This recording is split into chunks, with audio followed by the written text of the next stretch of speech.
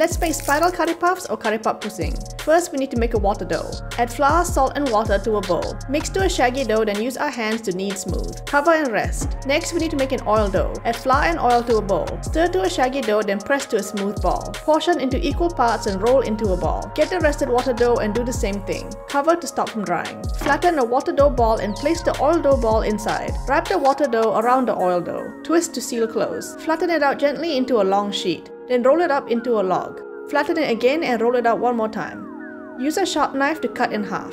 Roll into a circle and there's your spiral. Scoop some filling into the center. Fold and press to close. Then crimp the edges by pressing with the tip of our fingers. Fry in hot oil until golden brown. And that's it. For more Malaysian recipes, follow me.